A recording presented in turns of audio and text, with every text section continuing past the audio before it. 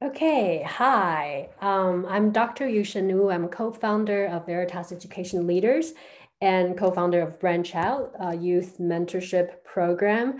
We're here based in the Washington, D.C. area. Today, we have this amazing panel on medicine, career panel on medicine. And what's even more, I guess, exciting is that we actually have people registered from around the country and even around the world. We have people from 15 plus states. So yeah, I mean, again, welcome. And we want you to know that this is going to be an interactive panel where please feel free to ask questions and sign up to our future panels. We have been doing this is our second summer. Our last year we did 6 panels, and we are gonna have more this year. The goals, I guess the main goal of these panels is to help students and professionals, of course, learn more about these really interesting fields so that they can decide, right, if this is the right field for them, and also learn more about, I guess, maybe some of the challenges, right? Because I'm sure each field has its own, I don't want to say struggles, but challenges for sure, right? But also their memorable moments. And we hope that our presenters will be able to share the highlights of their career with our team. So yeah, student leaders, go ahead. All right, thank you, Dr. Wu. So, good evening, everyone. My name is Johnny Liu, and I'm with my partners Sophia Lee, Yan Goyal, and Layla Ibrahim, and we are part of the BranchOut program. BranchOut is a nonprofit organization with Veritas Education Leaders, which was co-founded by Dr. Yushin Wu, whom you've already met, and Mr. Richard Wang in 2015, and grew from 20 student volunteers to over 100 student volunteers in 4 short summers. Our high school student mentors come from over 40 different schools across 5 states. We started out as a peer STEM mentoring program working at community centers, homeless shelters, and county summer credit recovery programs, and have since expanded into a community outreach program. Our goals are to promote cross-cultural understanding by featuring community heroes, creating research articles, and organizing these career panels. Part of BranchOut's goals to promote civic engagement, community, and STEM education, we are so excited to be presenting this very informative career panel. We chose to focus on the medical and medical research field for this career panel because it's very pertinent to the function of all humans and the introduction of a better, more efficient medical techniques that save lives. We're able to be where we are today with the improvement of medicine and healthcare. It is vital to understand the work of medical researchers and learn all about the important work that they're responsible for. As an evolving medical researcher, one needs critical thinking skills, effective communication, and the ability to make educated decisions. This panel will feature a number of experts in the medical and medical research fields, all of whom have been striving to better the lives of the public. We're very honored to have you all here with us today. Before we introduce the speakers, it's so exciting to see that we have many people coming from 13 different states from all across the US. We are very thankful for your time and your willingness to learn more about medicine. Our first speaker tonight is Dr. Talat. She is an associate professor of the International Health Department at the Center for Immunization Research. And Dr. Talat is also the co-director for clinical research at the Johns Hopkins Institute for Vaccine Safety. We're so glad to have you here tonight. Thank you so much for coming. Could you please introduce yourself? Thank you very much, Layla. It's my pleasure to be here.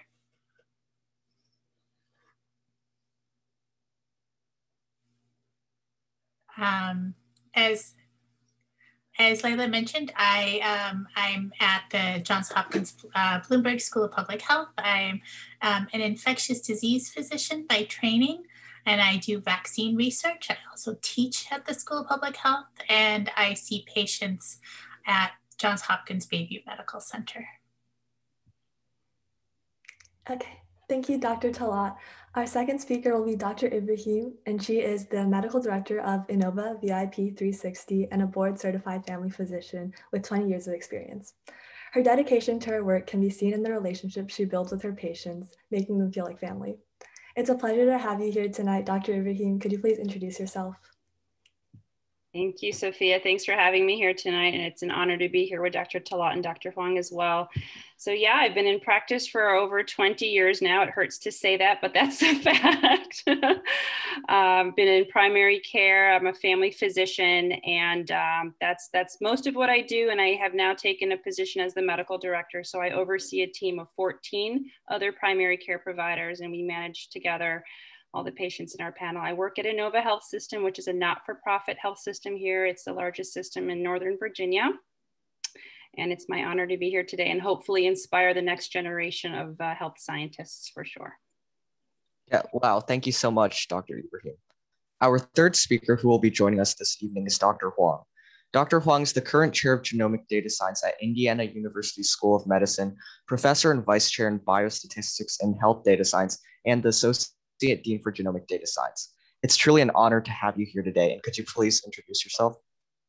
Thank you very much for your invitation. And it's a great honor to be here and to discuss with all the interested parties and next generation researchers and the clinicians.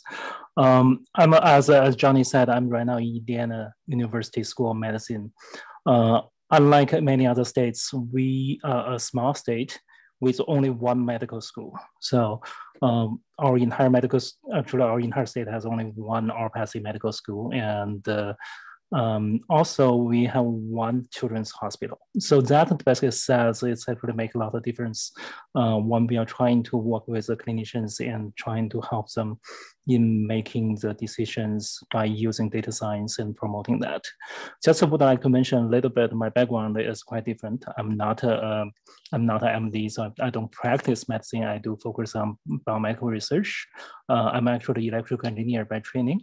And so it just happens I found my first job in medical school and stayed in medical school since then, 17 years ago. Thank you, Dr. Huang. We're thrilled to have you all here with us this evening, and I'm sure you all will provide excellent information regarding the industry for us. We will start off by asking a set of questions. During this time, if anyone in the audience has any questions or thinks of any questions later on, you can type it in the chat to everyone and we'll get to them after our set of questions. Let's get started with our first question. Our first question is, what prompted you to go into the medical field, specifically in your area of specialization today? Dr. Talat, would you like to go first? Sure, thank you very much. So for as long as I can remember, I've loved science and I've loved biology and always been interested in medicine. And I think what prompted me to go into my area of practice is when I was in college, I took a global health course, and I realized that what killed people in many parts of the world were infectious diseases, and it killed people young, it killed children. And the best way to prevent a disease or to prevent the sequela, what happens after somebody gets infected with a disease, is to never have the disease happen. And the best way to do that is to give people vaccines. And so I've been very interested in vaccines. I've been working on vaccines for 14 years now. I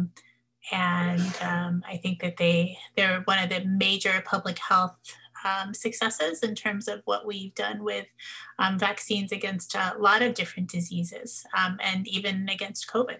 And so it's a way to make a very large impact on a lot of people. Yeah, thank you for that. That's really cool. Dr. Ibrahim, would you like to go next? Sure. I think ultimately when it comes to the health sciences, you have to have that sympathy and empathy and the want to help fellow man. So in one way or the other, whether it's through research or clinical practice, you're going to have that deeply embedded inside of your soul. You want to help others. And there's a number of ways to help others, but I obviously chose to do that in the medical setting. You have to be curious. And I was always a very curious child. And thankfully, as an adult, that's turned out to be in my best interest. And then you have to have an inclination towards the sciences too. And I happen to be a microbiology major in my bachelor's degree. And then, of course, when you want to help others, there's so many facets to the field of medicine. And I chose primary care as a family physician. And primary care, much like what Dr. Talat said, is you want to prevent diseases from happening in the first place. Obviously, in her instance, it's going to be through vaccination. And then through my instance, it's going to be more about counseling and prevention of heart disease with, lifestyle modification, prevention of diabetes, with making sure you counsel against obesity and so forth and so on. And absolutely vaccines. I think that's going to be a common theme this evening, is to discuss vaccines. So definitely curiosity, a love for the sciences, the want to help your fellow man. And again, in my instance, primary care for sure.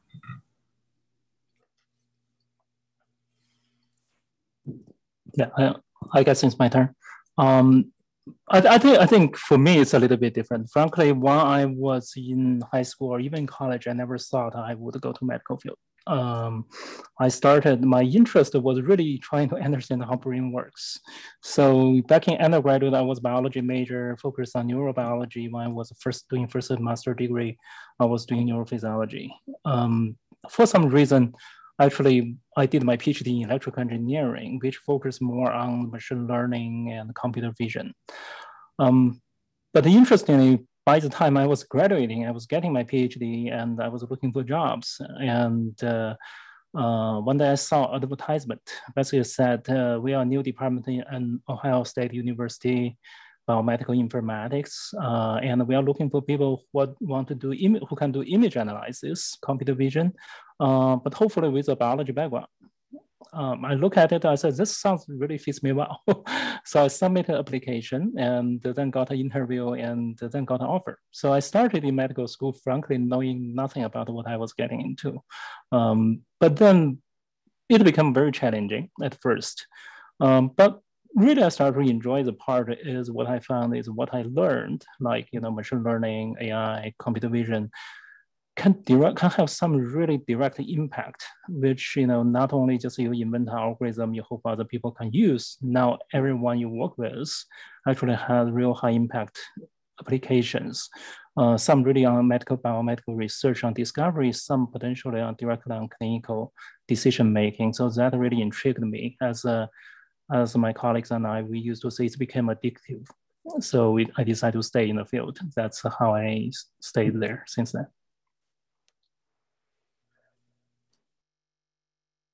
Thank you all so much for sharing.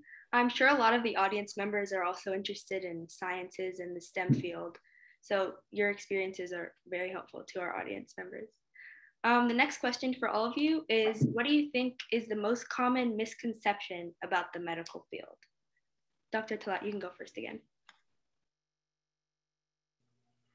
I think one of the things that that Dr. Ibrahim said and Dr. Wong is that there is no one path to medicine. I think that there are many. This is Ferris. There are many paths to medicine, and there's so much room for people who are curious and interested in science to work in the medical field in so many different aspects. And so I see students who think that if they do A through Z in exactly that order, they will get into medical school and they will be this kind of doctor. And I think that that's probably what I think is the biggest misconception. And that if you should follow your passion and do what you want to do. And if it ends up being in health sciences or in medicine, you will get there no matter what path you take. And so, yeah, I'll stop there. If we're going to go in order, I'll go next for sure. Hard to say what the misconceptions are because I don't know what the misconceptions are, but I can imagine that one of them might be that, doctors are at the top of a totem pole and they're very cocky and untouchable. And I can say with conviction that every day I am humbled by medicine. I am humbled by the human body. I am humbled by how much I don't know and have yet to learn. It is a field that I don't know that anyone can truly master. As we can see now with this COVID pandemic, we're learning as we go. And science and statistics and science and evidence-based medicine is imperative. And it's very humbling. So if you don't have that sense of ability to be humbled. It may not be the best path for you. You have to be able to accept that the world is greater than we are and we are a part of it. And it's a constant learning. At least for me, I don't think one can ever master something. Always challenging every day. Take it home, learn some more, take it to the office the next day and continue to learn. So constant evolution. Yeah, I mean, I totally agree. Actually, those are really the 2 points I was trying to say. When we talk about different paths, when you want to go to medicine, exactly, sometimes you think, okay, go do this, do this, do this. But if you look at like my colleagues, I mean, I used to have a very prominent colleague who was the president of American Cancer Researchers Association for Cancer Research. He actually was trained as a historian. I used to have an MD PhD student in my lab, and he was a math major. Even this summer, there is an MD student doing research with me. He was a computer science major. And so it's really, at the same time, not only just only as exactly Dr. Ibrahim said, there's so many things. So it's not just like you can only be MD to do research, or you can only do certain major to do research. I mean, I have a whole bunch of students who are EE or computer science majors, and now actually working in medical school. And so as long as you're curious and you love to learn knowledge and learn to actually apply knowledge and discover new knowledge, this is something you can always find something for you. I mean, I even have a student who is a computer science PhD, got computer science PhD with us, working in biomedical application, did a postdoc in Harvard Medical School, and now is a VP in Fidelity. But he still, during his spare time, he still go to Harvard to do experiments. So he still keep publishing papers with the Nobel Prize laureates lab. So it's really just like whatever you feel is that intrigues you and go with your heart. Yep, thank you. That's super interesting. And I'm pretty sure our audience would appreciate all the advice you've given them. So as we all know, many different jobs have different work schedules, such as software developers might be spending a day at an office, or athletes might be practicing at a training court or something. So could you tell us what a common day of your work is like? So I think for me, it's really, I have very different kinds of days because of the different hats that I wear. So there are days where I'm seeing patients in the hospital, and then I'll have meetings or work on my research in the morning, and then I go to the hospital in the afternoon and in the evening, and see patients, and then come home and finish writing my notes. Most of the time I'm doing research, and often that just involves a lot of computer work, because you have to write proposals, you have to write protocols, you have to answer questions, there's a lot of meetings. I'm doing vaccine clinical trials, and so we have volunteers that come in. I have a staff that I work with very closely, and we see our volunteers, we screen them, we enroll them, we vaccinate them. And then I also teach. And so I spend a lot of time working with students as well and in the classroom. And so it depends on the day. I don't have a typical day. Most of my days are really different from one another, depending on sort of where I am in the cycle of everything, which is one of the things that I love about working in academics, is I get to interact with a huge range of people, and from students to patients to volunteers to other scientists all over the world. And there's never an opportunity to, and I'm always learning. I never feel like, just like Dr. Ibrahim, I'm humbled by what I don't know. And I've always, I learn every day something. Okay. Days for me tend to be a little bit probably more routine than I think our other two guests, because I am in clinical practice every day of the week. So a typical day, and I hope everyone stays awake for this, but I'll start off my day by logging in and reconciling labs and x-rays and any kind of results that might have come in overnight, and releasing those to the patients with a little discussion on, hey, work on your cholesterol. I'm not pleased about your insulin. Come in and see me. We need to work on this. So I just kind of get all the work out of the way. Then I start seeing patients in the morning from about 9 o'clock to 12 o'clock. Patients that are previously scheduled for their annual exams, a lot of preventative medicine, and then obviously the folks that come in for the same day appointments, bee sting, back pain, sore throat, depression, anxiety, whatever it happens to be of the day. From 12 to 1, I use that again for administrative time. So whatever labs might have come in the morning, I'll go ahead and send those out to the patients. I might attend a conference. We have lunch times, lunch and learn series, we call them, so you can obtain some medical credits in learning. Same thing in the afternoon, some more patients and so forth.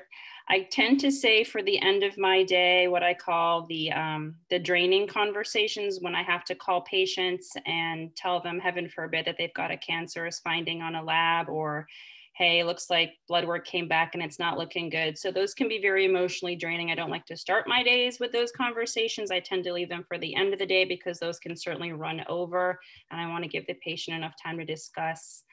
And then from beginning till end, I probably come into the office around 8 a.m. and I'll leave around 5.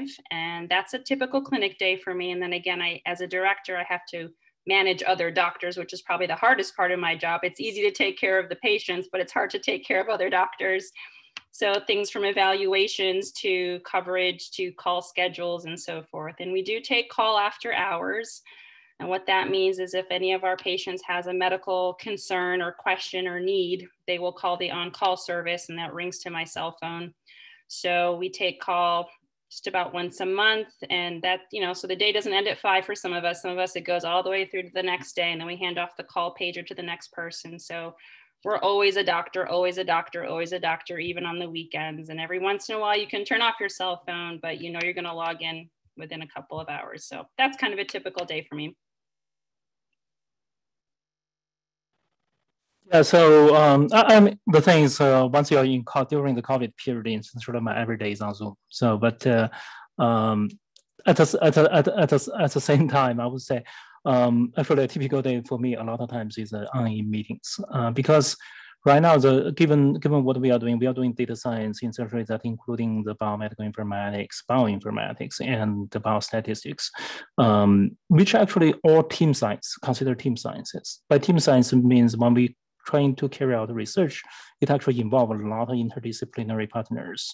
I mean, that including the clinicians, but that's including a lot of other medical professionals, but including other scientists, students, and at the same time, engineers. We actually work a lot with the School of Engineering, School of Science. So that means when we are doing those projects, there has to be a lot of coordinations. So like it or not, I have to do a lot of meetings. A lot of them are related to research projects, but some are other related to administration, because how do we reallocate resources for certain projects or certain specific programs or initiatives. Also, a lot of meetings regarding mentoring. I'm right now mentoring. I'm the vice chair in the department. Also, I lead a program in data science. So actually, I mentor about 7 junior faculty members. So I have regular meetings with them, talking about grant proposals, talking about research projects. Then I meet with my students and postdocs and scientists in my research group, talking about specific groups. So I have to, unfortunately, I have to say during daytime, most of the time in the meetings. So my actual research time is during nights. So usually after 9 o'clock, I start to work, on real research. And that's including, write papers. But I sometimes I feel, it's like, I feel really lucky if I can spend an hour to actually write codes. But that is a luxury sometimes. Yeah, it's a lot of coordination, a lot of meetings. But at the same time, when you start to see the results coming out, it becomes really exciting. Thank you for all your answers. I personally love to see how there's so many sides and aspects onto every single one of what you guys do, and how there's so much overlap between the different fields and the specialties you guys have. So doing research or tending to patients, so much goes into the medical field. So for something related to advice, what would you guys advise to young adults and students who are trying to pursue a career in the medicine or medical research field? So basically, do you guys have any advice? My advice would be to follow your passion, and because it's so much easier to be successful if you're doing what you love. My other advice would be to get exposure as early as you can. I know it's really hard, especially during the pandemic, to do this. Work in a lab, volunteer in a clinic or a hospital. You know, see what it's not always a glamorous field, and there's a lot that is repetitive. There's a lot that is emotionally draining, as Dr. Ibrahim said. There's a lot that is a lot of meetings, as Dr. Wong said. And so it's good to have exposure to that and decide what it is that drives you and what it is you want to do, and find a good mentor or mentors who can help you along the way. Yeah, that's about everything, Dr. Talat, really. You know, a lot of folks ask me if I had it to do over again, would I do it knowing what I know now? And I absolutely would. But what I might regret is that, well, it's not really a regret. Let me say this. The field of medicine has changed so much. I graduated 21 years ago. Again, that hurts to say that. There are fields in medicine now that did not even exist when I was looking at my residencies. I mean, interventional radiology was nothing we talked about 21 years ago. The concept of an MD, JD, just getting those 2 degrees, I didn't know anything about that. MD, MBA, I didn't know anything about that. So we even have physician assistants and nurse practitioners now. That didn't exist 21 years ago. So you have to be committed to the field. I think we call them health sciences. Is that what you want to do in terms of promoting health and well-being? And then what do you want to do in that field? Do you want to be on the engineering side? Do you want to develop the next MRI machine? Do you want to go into technology and start talking about wearables like your EKG on your Apple Watch? Do you want to go into the actual practice and delivery of healthcare? Do you want a hospital setting, a clinic setting? So there's so much within the health sciences research, obviously, that you kind of have to be committed, and that know that you have the freedom whatever you decide to do, to move within the health sciences. There's telemedicine now. I mean, I didn't even have a cell phone when I graduated from medical school, but now we can do medicine via the Zoom screen, which is outrageous, and bill for it in insurances and all of that kind of stuff.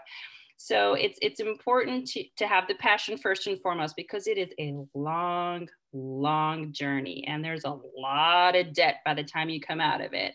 And if you're going in it for the money, if you're going in it for the prestige, there are other things you can do for money and prestige. You have to have the passion for it. Otherwise, it's a really long slog. I didn't get my first paycheck until I was 30.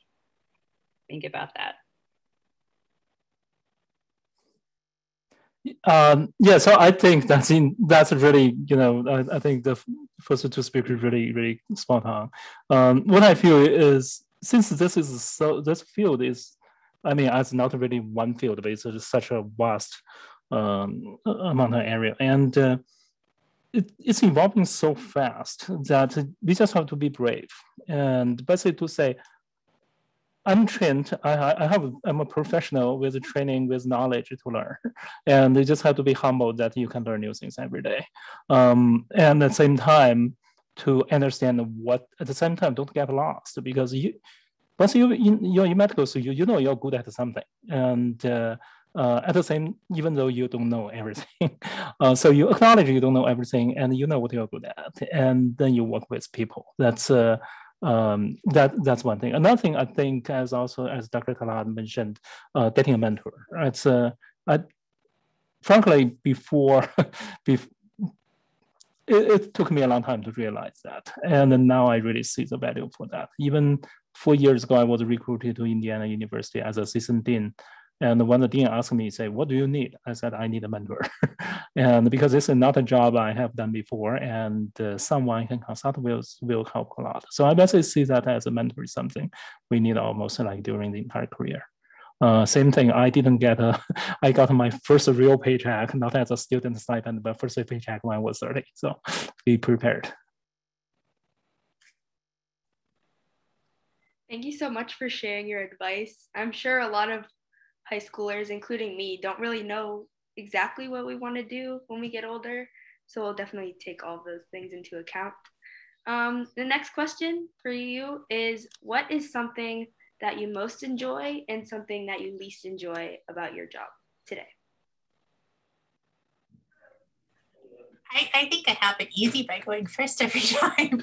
I love the diversity of things that I do. I love the people that I work with, both my students, my team, my colleagues, my collaborators all over the world. I love that I get to learn constantly. And I love that I can help people. I don't really like the fact that I am always behind. And no matter how much I work, if I work all the time, if I do all-nighters once a week, I'm always behind. There are people that I owe things to that are wanting what I need to give them, and I don't have time to do it. And so that, I think, is the downside to, I think, anybody in academics or anybody in research. I'm never going to catch up. But it definitely is a, I'm also really tired of Zoom meetings, but not this one. This one's fantastic.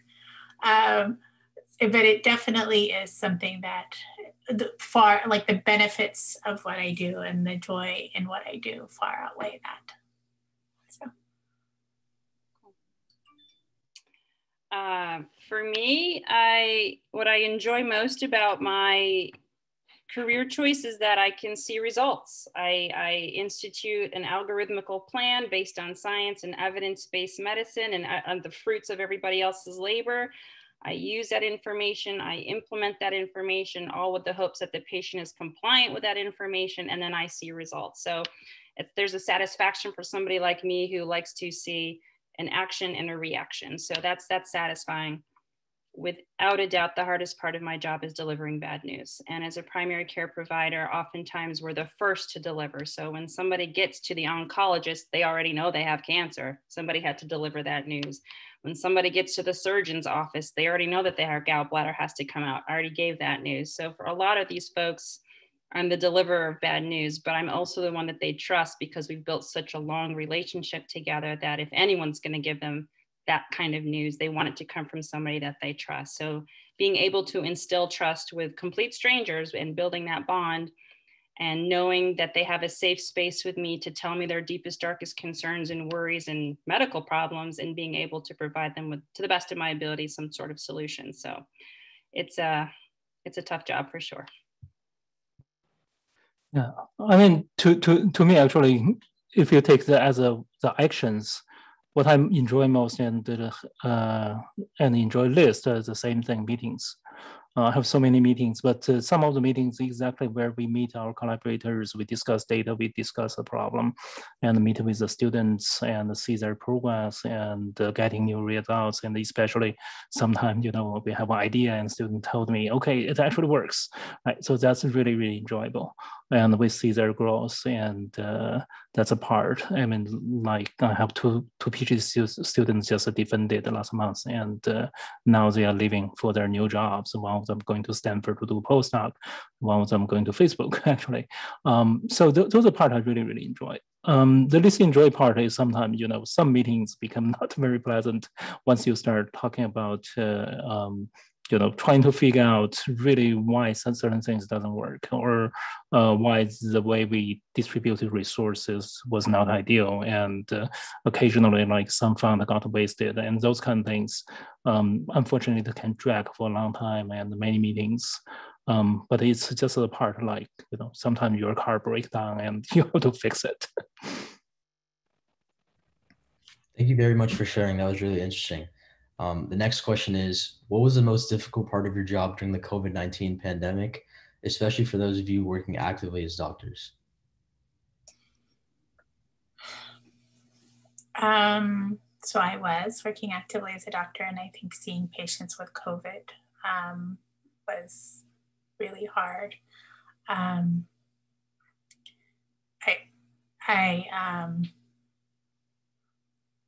We saw a lot of people who, because I practice in the hospital, not in the clinic. And so I saw a lot of people who were sick in the hospital. I saw people who were in the ICU on ventilators. I saw a lot of people not make it. And I think, as doctors, we see that a lot. And it's always hard. I think the thing about COVID that made it even harder is that they were alone because they couldn't have their families. Their families couldn't be in there with them to say goodbye.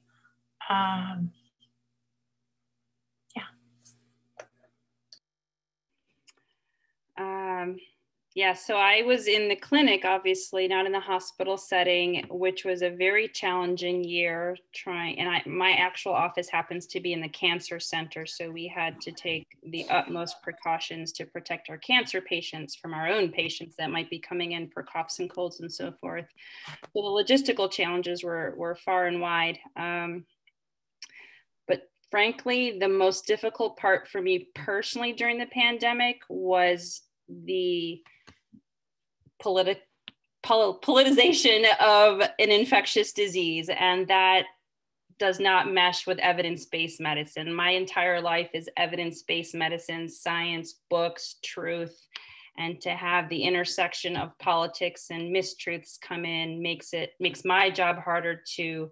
I'm not trying to convince people to take vaccines or convince people to wear masks, but all of a sudden there were these barriers that would have never existed in any other time, I think, in humanity. So that was really, really difficult to swallow personally and professionally. We survived, clearly, but that was a challenge that I hope to never go through again. And I still have a good subset of patients who refuse the vaccine for one reason or the other and are just really petty about the masks. And I won't get into politics here either, but that was a challenge that I had not anticipated because COVID was bad enough. Actually, I'm going to jump in and completely agree with Dr. Ibrahim because this pandemic is so much worse than it needed to have been because of the politics. Agree. I mean, I don't see patients, so that may be slightly easier for me. But that's just to say, it essentially added meetings than what I used to hope for. Actually, for me, some of the most difficult part is during this process, a lot of people left, and I mean, they move back to their own country, they move on with new jobs, just because of all the restrictions, we couldn't even see them off, which sometimes made me very sad. That's really the part that I miss most, I would say. Yeah, thank you so much for that. Like some things that Dr. Ibrahim mentioned, such as politics and people not wearing masks or about the vaccine, is something that I haven't even thought about. We're going to do one more question before we move on to audience questions. And that is, what do you think the future of the medical and medical research field is going to be like?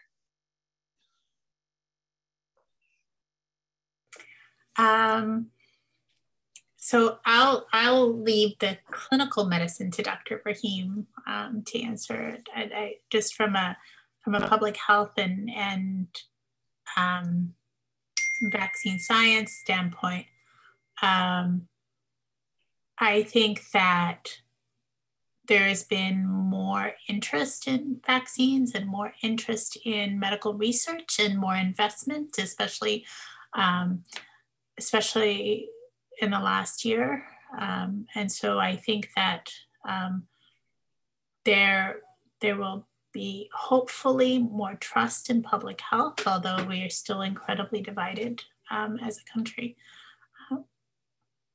But I think that bodes well for the future. There's multiple things I can add to this as a clinician. So in my own short, long career, we've seen the advent of the internet where the patient already knows their disease and diagnosis before they come to the doctor, which is annoying and helpful on some instances. We've seen the advent of wearables. Again, folks have their own glucose monitors attached to their arms so they can keep a good database for us. They've got their EKGs and they've got their blood pressure logs and they can share that with us. So telemedicine has become really strong.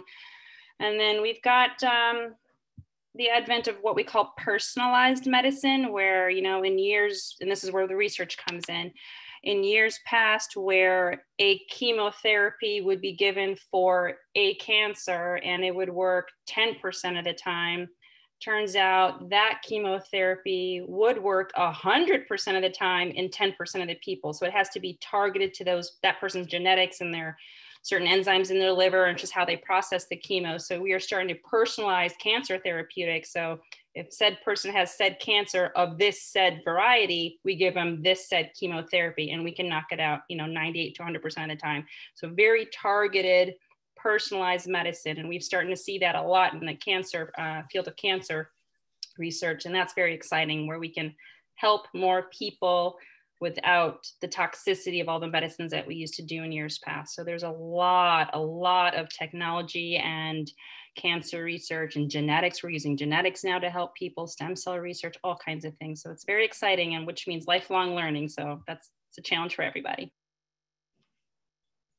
Yeah, to me, I mean, I interact a lot, I think also on the basic science side. But if you think about actually what Dr. Ibrahim just said, I mean, the personalized medicine and or precision medicine, whichever way we call it, it's going to be a lot more data-driven than it used to be. And there's a huge amount of data being generated. So I think in the past, maybe there were more facts, there's more knowledge. And now besides those facts and knowledge, and there are going to be a lot of data-driven part. Those data could be at, you know, molecular level, like genomics data, genetic variants, could be images, radiology images, histopathology images, and those, but could be clinical records and public health information, right? So geographical information. Essentially, you're going to see a huge variety of data that been playing key roles in biomedical research, but possibly also in medical decisions. Thank you, Dr. Huang, Dr. Ibrahim, and Dr. Talat. I'm sure that from my personal experience, and definitely what the audience probably thinks too, is that like with technology and with medicine ever evolving, the future of medicine is unknown, but also there's so much to be seen. So I personally can't wait to maybe go into this field myself and hopefully have audience members also be interested. So at this point, if anyone has questions or clarifications for our panelists, feel free to keep typing them in chat or direct message any one of us. And then the first question from the audience we have is, what kind of personality or characteristics do you think is best suited for a person to be a doctor or something, or a researcher, whatever pertains to your field? I can share, if you're going to go into clinical medicine where you're interfacing with the public, you have to have communication skills. It's not good enough to know everything that's in the book. You have to be able to deliver information effectively. You have to be able to absorb information effectively. So communication is absolutely essential. You have to be humble. You have to be humble. And you have to treat the patient in the lab. You have to be humble.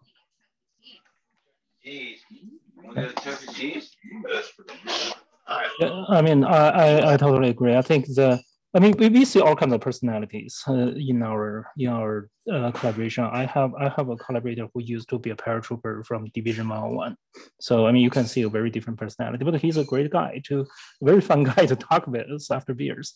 But at the same time, I think it's really the communication, and that communication could be our communication when you are working with on team science projects. But it could be a lot of time we do writing. I mean, think about what we do. We write papers, we write grant proposals, we write reports, we write evaluation, we write reference letters. And the later you go into your career, and the more writing you are going to do. So writing skills will be something very critical. I completely agree with that. Lots of communication with at all levels with everybody is really important, but also you have to be curious and you have to have empathy.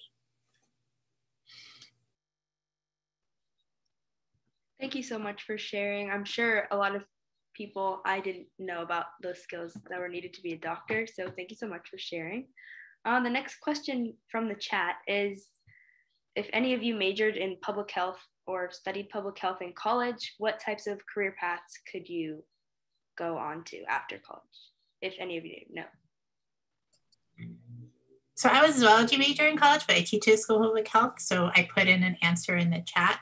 There are so many fields open to public health majors that have nothing to do with medicine. You could work in a school, you could work in a health department, you could work in research, in a lab, in academics, in government, in state and local health departments. You could work in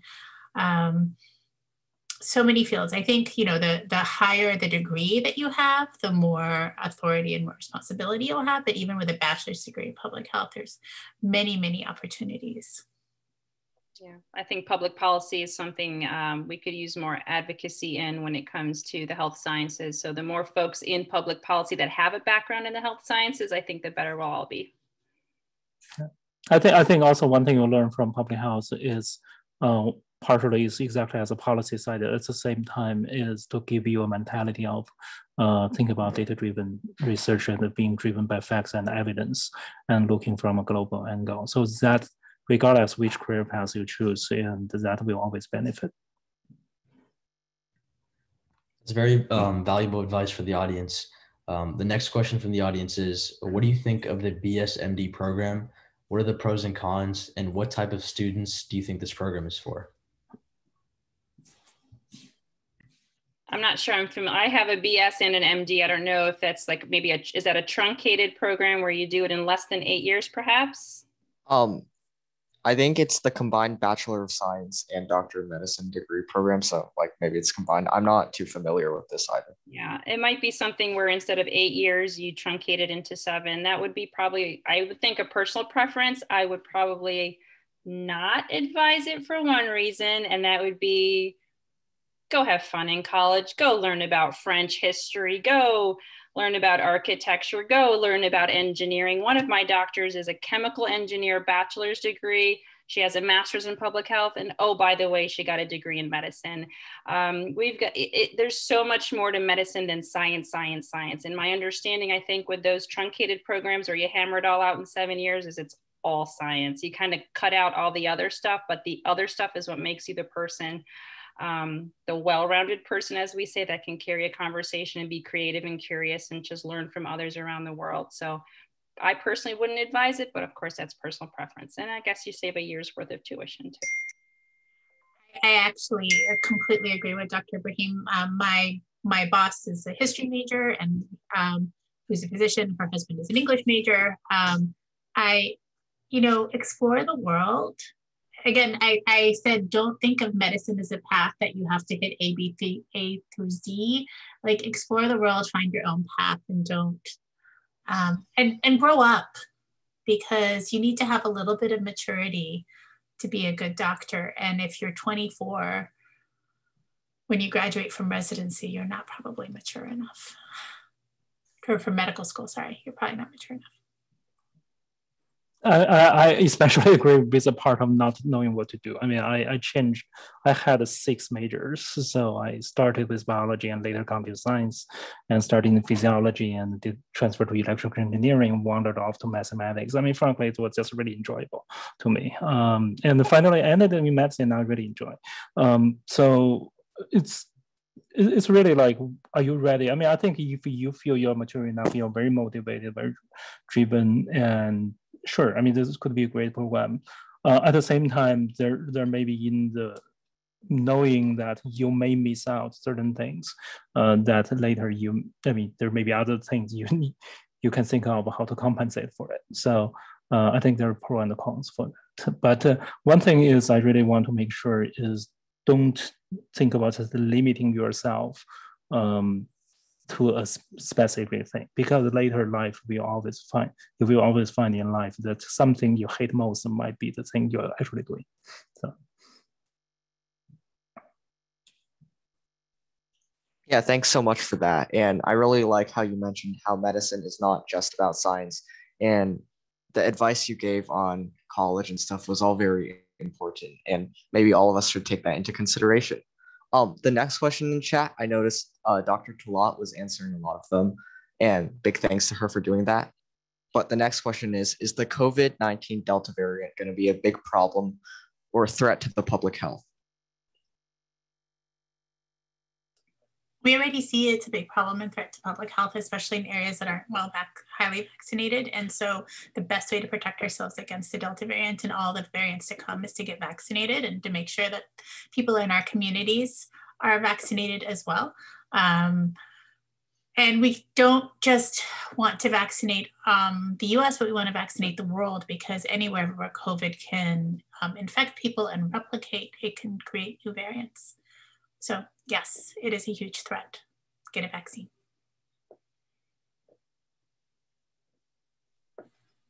I concur. I mean, I see it in the clinic for sure. And maybe Dr. Talat can add to that. I think while we are aiming to get, 70% of our country vaccinated, at the end of the day, I think only 10% of Earth is vaccinated. So this is far from over. I mean, I'm not a medical doctor. I cannot give medical advice, but I think generally just to treat this as, as a serious pandemic and, continue to practice the best practice as advised.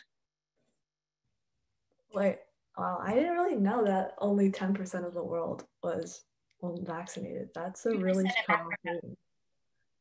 Yeah, that's a really. You want to fact check me on that? I may not be up to my Googles, but it's nowhere near America. America, I think, is one of the best, but we have a long way to go. Yeah, that's really surprising to me. So if anyone else had any questions, feel free to type them in chat still.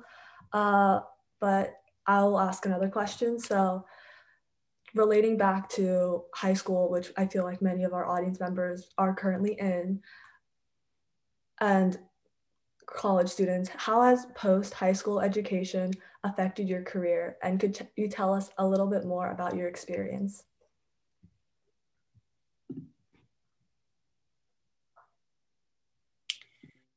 I went to school. I'm a little older than Dr. Ibrahim. So I went to school in the early 90s, and environmental science was just becoming a thing. Global warming was we were just starting to understand it. And I took a lot of environmental science classes and a lot of ecology classes. One of my favorite classes was about sea slugs. And I think that has really affected the way that I see the world. And again, goes to the don't limit yourself when you are in college, because there's a huge world to explore.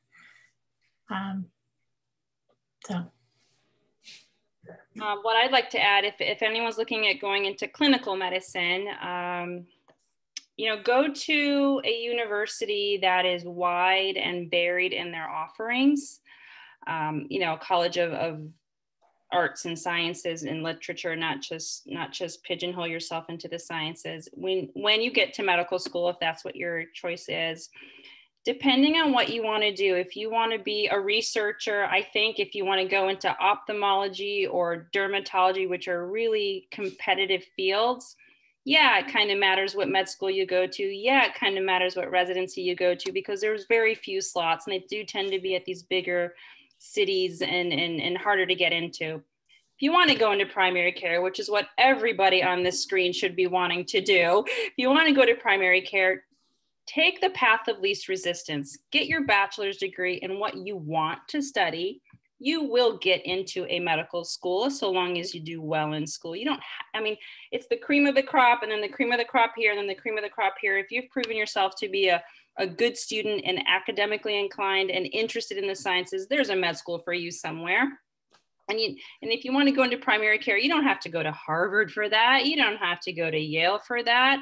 You can become a primary care physician at, with all due respect, in Utah or in Detroit, like I went to, or some smaller medical school. You're going to get there. The question is, do you want to get there? Is that what you really want? So you don't have to, I guess what I'm saying is, don't break your neck, don't break your back trying to go to Harvard, Harvard, Harvard, Harvard.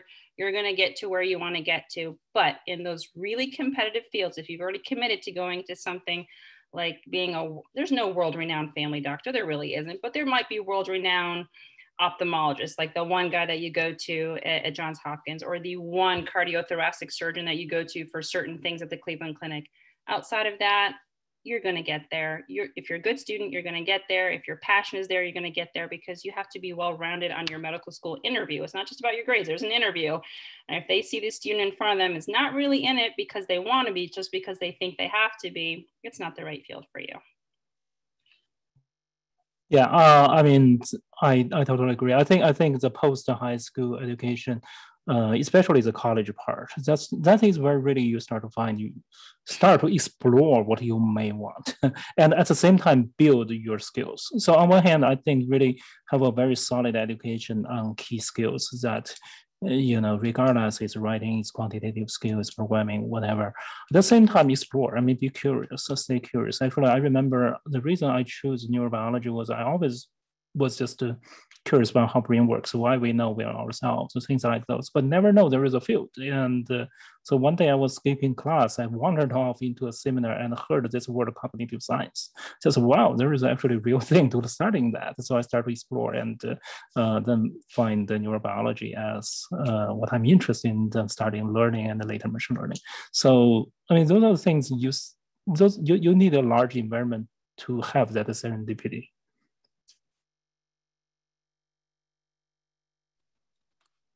Thank you guys so much for your advice. I know a lot of us are currently thinking about the future and what to do in college.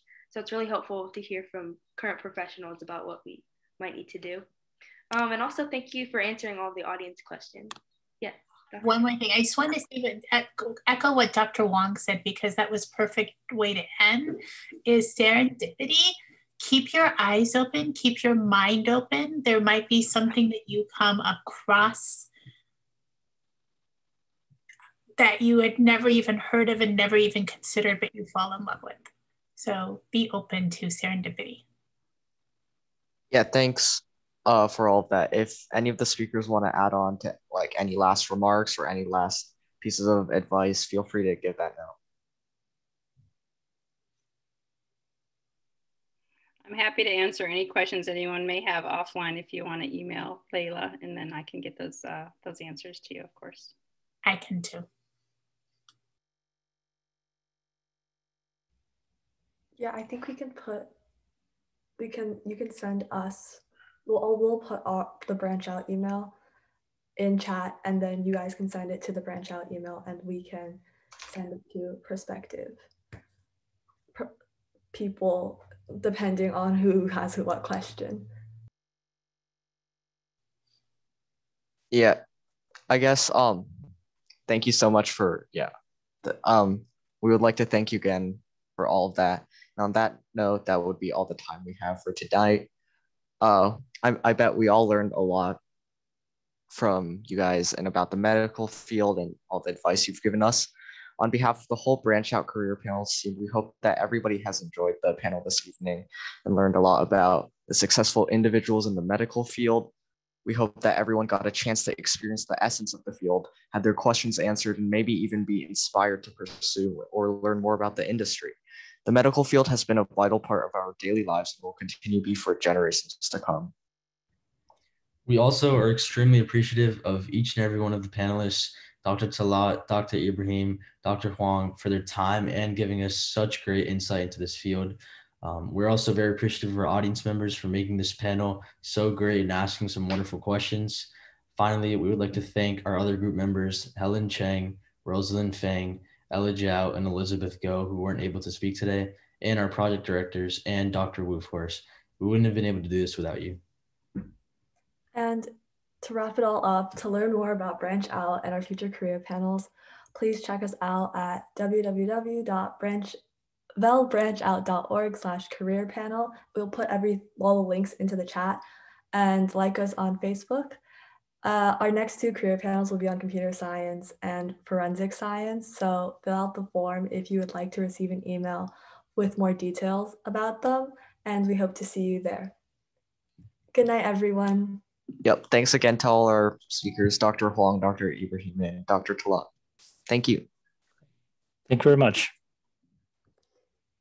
Thank you, guys. Thank you. Bye.